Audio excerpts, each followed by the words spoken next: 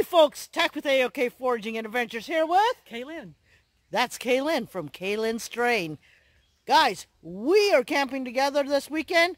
Come back and see all the fun we're having.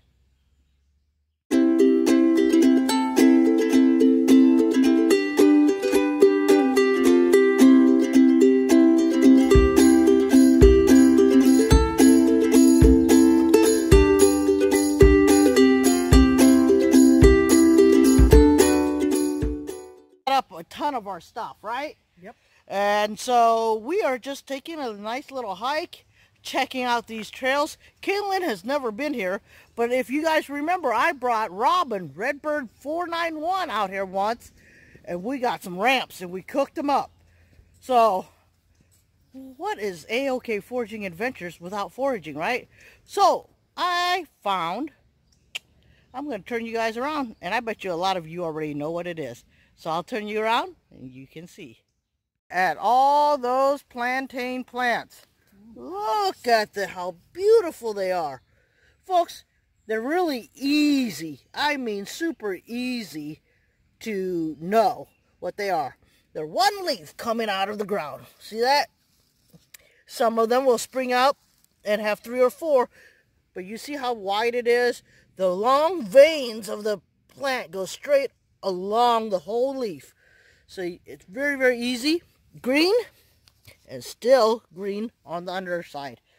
You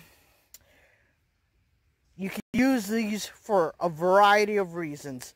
A variety of what's the word I'm trying to... Medicinal purposes. See, that's why we have Kaylynn here. And then look at this, you guys. Touch me not. Forget me nots. What are they called? Forget-me-not? Forget-me-nots. You know what these are good for?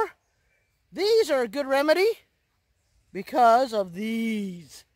That's right, the stinging nettle. You get a stinging nettle, you get one of these, you rub it on, and it'll stop the sting.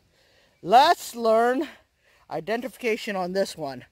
So, you got yourself a very nice shiny stalk, round, tubular, hollow. All right, and then look at the nice redness coming off the, coming into the leaf.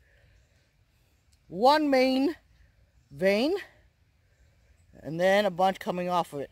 Now these leaves are they are alternate. See that? They're alternate. They go one to the other side. Opposites. That's what I meant. Opposites. Not alternate. Opposites. Yes. There you go. We're going to keep walking because there's a nice little trail. So, and I think the youth camp is camping out here because they trot along the hiking trail. I think this is to let the kids know that things are waiting for them. All right, we're just going to keep hiking, folks. We came out and our trail led us to this. This is where they have the group camp for kids. Let's see. Sheep squeeze through the trees. Sheep rush through underbrush. Thorns dig. Prickers snags. Sheep zig. Sheep zag. Alrighty.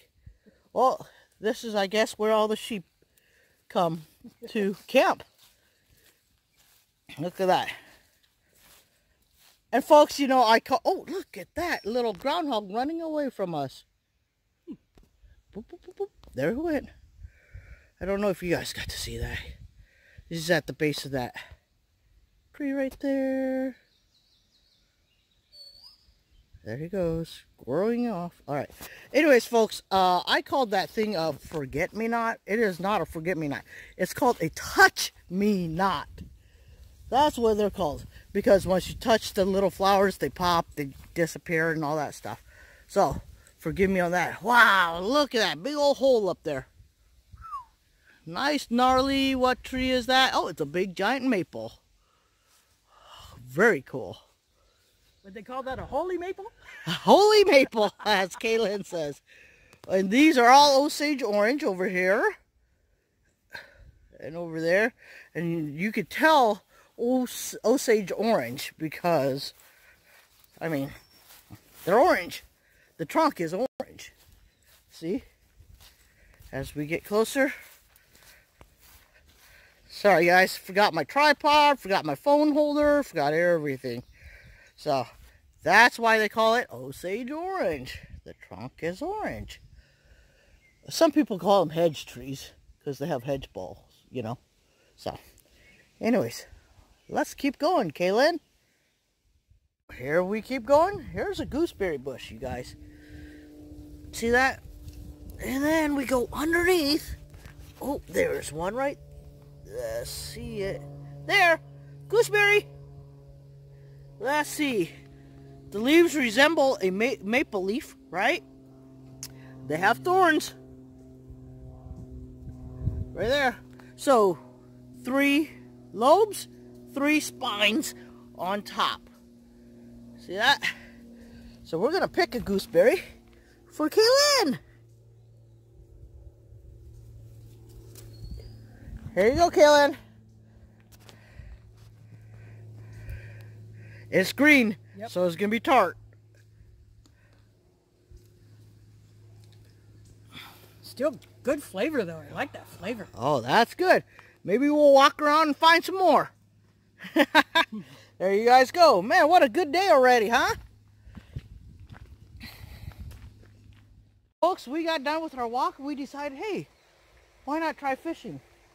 This little creek right here looks like it might hold a little bit of fish. So we're going to try it out.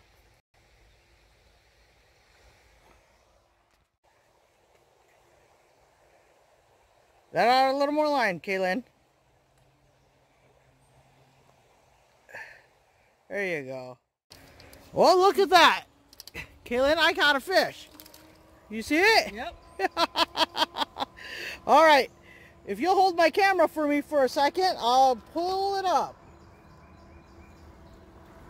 Oh, look at that. We caught ourselves a nice little creek chub. Oh, no, you got it turned backwards. Oh, okay. Sorry, hon. There we go. Yeah, there you go. Right here, nice creek chub. Look at that. Oh. There it is, folks. A nice little creek chub. Folks, Kaylynn is on the board with her first creek chub. All right. It's not a bad looking one, Kaylynn. It's almost 4 o'clock. Kaylynn and I got tired of fishing for the creek chubs because we got about 5 or 6. So we decided to come out to the pond and check out this pond. Nothing but muck, more muck, and more muck. But on the bright side, look at that pretty little bluegill I caught. Or whatever it is. I don't know. Is it a bluegill? I think it's a bluegill. It has the stripes of a perch.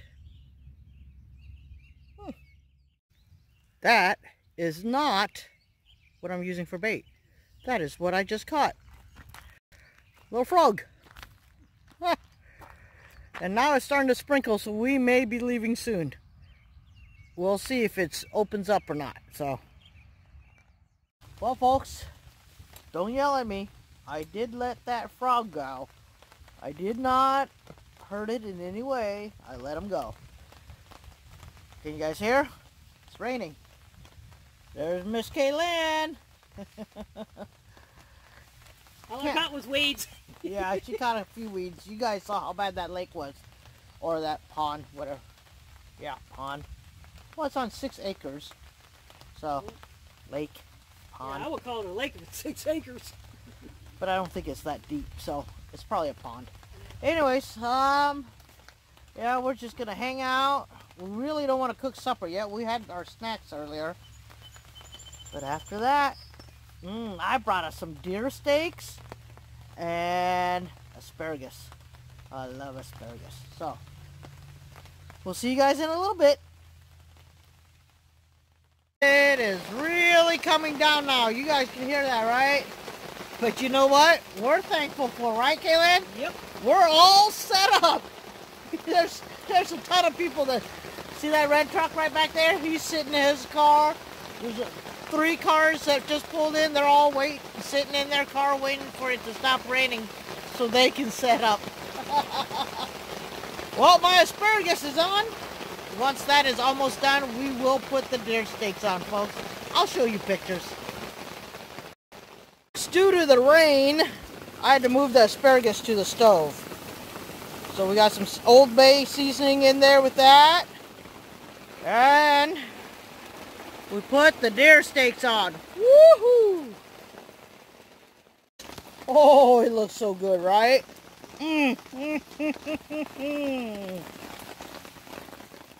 Well, folks, dinner was good, wasn't it, Kaylynn? Yep, it was delicious. And so we're just going to hang out and just kind of enjoy the evening. We're going to say goodnight for tonight. Whew. Sorry about that burp. Folks, part 1 is coming to an end. So, until next time, may all your adventures be A-okay.